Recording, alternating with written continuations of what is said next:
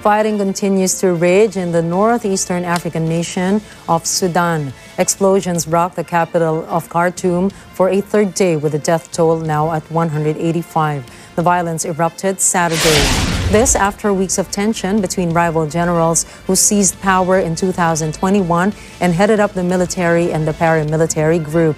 The conflict has seen airstrikes, tanks on the streets, artillery fire, and heavy gunfire in crowded neighborhoods. The fighting has virtually shut down the capital. Streets are nearly deserted in Khartoum and other cities. The violence has forced terrified civilians to stay in their homes. There are no signs the fighting will end soon.